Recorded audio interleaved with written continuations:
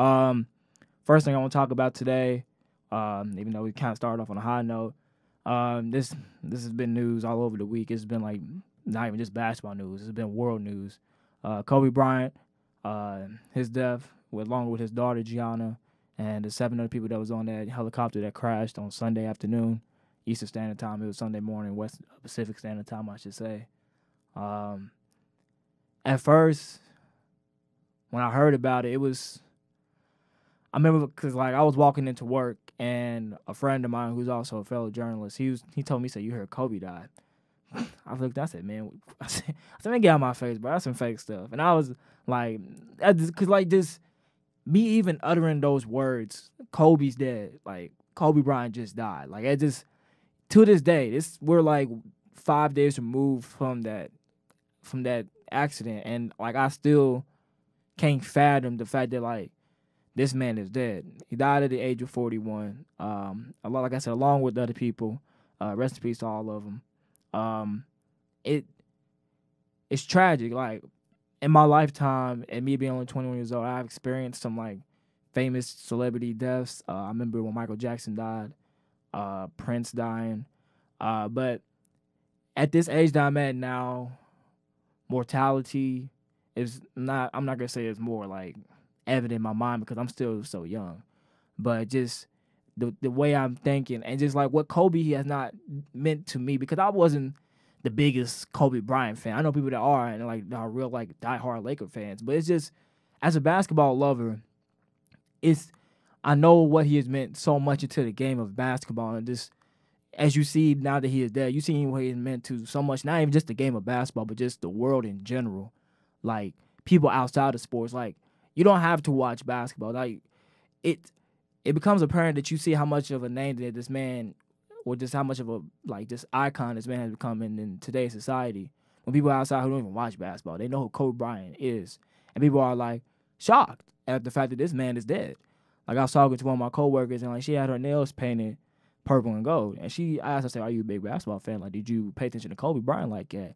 She said no, but she was like just talking about like how he died, like how is it sad, and like knowing that like his reach went beyond basketball. And if you pay attention to him after he retired in 2016, like this man was doing more than just basketball. He went on to win an Oscar. He went on, well, it was either Oscar or Emmy. I think it was, yeah, I think it was an Oscar actually. It was an Oscar for his show, Dear Basketball, and like he was doing more and more different type of like ventures that he was doing. Like Kobe has been, if you looked into him, has been one of those guys who just was a hard worker, and he would just challenge and do anything. He was one of those people that like, why can't you do it? Like just if you put forth the effort and work hard for it, why can't you do it? Like this man was fluent in languages that like you wouldn't think a kid from Philly would be fluent and like just talk about. Like this guy was fluent in Italian. This man knew Slovenian, as we saw when he was like trash talking Luka at the game.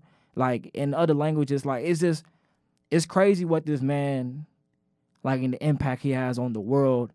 Or like I said, just not this outside of sports, just the world in general. And to me personally, like I when I found out about that news, I was like just stunned. They're like, wait, Kobe Bryant's dead. Like that's not something I imagined myself saying at 21. Maybe when I was like 61 or 80, like 61 years old, like he's what 20 years old. I mean, that's something I would imagine saying, like hearing about when I'm like really old, like his time has come. Like let us not forget, David Stern just died a couple weeks ago as well. Like earlier this month, like he just died too. But like we seen like he was a little bit older age, and like yes, he has meant a lot to the basketball world and what he has contributed. But we was like, his death was more celebratory because it wasn't as a tragic accident like Kobe Bryant's death is. Not saying that like, we happy he's dead. Like it's just that when you get to that age, it's like okay, and when you have like terminal illnesses and you battle so much throughout life, you expect like it's his time. But Kobe, he was still like in human life span time. This man was still relatively young. Granted, you might think like 41. He was, man, was old. Because if we think like, you think when you're 30 something in the NBA, you think that's old. Really not. This man was still relatively young, had a lot to accomplish, and let alone his daughter was on that helicopter as well, who was the reason why he was getting back into basketball anyways, why we started seeing him at these games more often. Because we didn't see Kobe at these games since he retired. The last game we saw him at was his jersey retirement, which was last year. And before that, we didn't even see Kobe for real. And it's heartbreaking. Like, even to me, like, it's like it weighed on me a little bit. Because like I said, I'm not even the biggest Kobe fan, but the fact that this man is now gone, and the way that in the matter he died, as well as his daughter, as well as the other 7 people involved on that crash, like, it's tragic. And it's gonna be like one of those moments that, looking back from like years from now, it's gonna be like, where was you at when Kobe Bryant died? And like, I don't even know like how to like fully like put it into like words to like really like grasp. Cause like it's still like unreal to me. Like I said, like saying those words don't seem real to me at all. Cause it's like, how could this happen so soon in that way? Like, people said, oh, you should have never like rode a helicopter. You should have drove. But if you know LA traffic is really bad. And Kobe, there was a video that's circulating around the internet.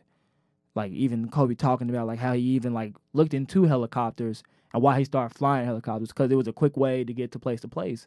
Kobe, like I said, was a hardworking man, had a like crazy work ethic that everybody like could try to strive to be. But like, this man was a crazy work at it, and he like would use it, as he said, to try to make time to like, if he got a chance to like take his kids to school and get from like place to place, and he done it for years. So it's not like this was his first time riding in the helicopter and like, oh, it was it was just simple error. But like, as people are investigating more and more, trying to find out the reason for the crash, it's, I don't know, it's just tragic, just to say the least. Recently we seen his wife, Vanessa, just post something on Instagram about the death. And you gotta imagine what she's going through right now, losing not only her husband but her daughter too, and like just the mourning of just her and the other families involved in this. Because there was also a whole family that was on that helicopter as well. It was a parent, 2 parents, mother and father, and their daughter. So and from what I heard and what I believe, they also had kids. So imagine what their kids are going through as well. And like I said, the families of the other people that was on that helicopter, how they are affected by this, it's tragic, to say the least. She posted on Instagram. I'm pulling it up right now, actually, and a long message I will read if you haven't said it. She said, it's just sad. It gets to me. She said, "My girls and I want to thank the millions of people who shown support and love during this horrific time. Thank you for all the prayers. We definitely need them. We are completely devastated by the sudden loss of my adoring husband, Kobe, the amazing father of our children, and my beautiful, sweet Gianna, a loving, thoughtful, and wonderful daughter and amazing sister to Natalia, Bianca, and Capri. We are also devastated for the families who lost their loved ones on Sunday, and we share in that grief intimately. There aren't enough words to describe our pain right now.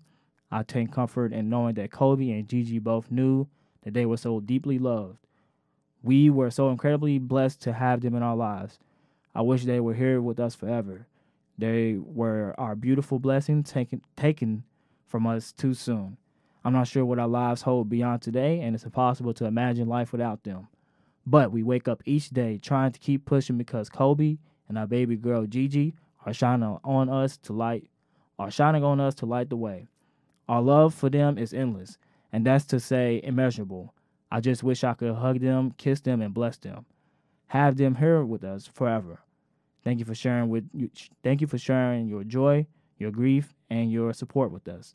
We ask that you grant us the respect and privacy we will need to navigate this new reality. To honor our Team Mamba family, the Mamba Sports Foundation has set up the Mamba on 3 Fund to help support the other families affected by this tragedy. To donate, please go to mambaon3.org. To further Kobe and Gianna's legacy in youth sports, please visit mambasportsfoundation.org. So, like I said, we see that, like, as I read that message, But Vanessa has been like deeply affected by this, and like I said, she wants her privacy, which is completely respectable after this situation.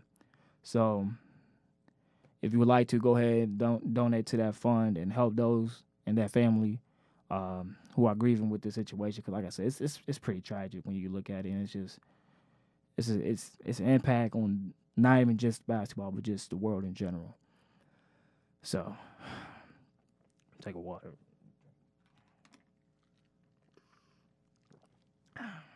So that's just my thoughts on that situation right there. Rest in peace, Kobe. Rest in peace, Gigi, and rest in peace to the others that were on that helicopter crash.